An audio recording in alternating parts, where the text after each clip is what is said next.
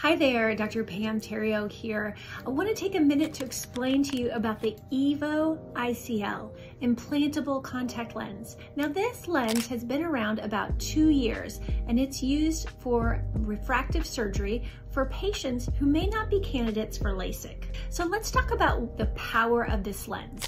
Now it's an implantable lens. It's going to go behind the iris, but in front of your natural crystalline lens, and it can correct myopia from 3 diopters all the way to 20 diopters. The astigmatism version of this lens can correct 1 to 4 diopters of astigmatism as well. And the benefit here is that some patients, because of their high myopia, who may not have been well corrected with glasses or contact lenses before this type of surgery, are finding that their vision after implantation with this ICL is better than their best corrected vision pre-surgically. Isn't that amazing? Who is this surgery for?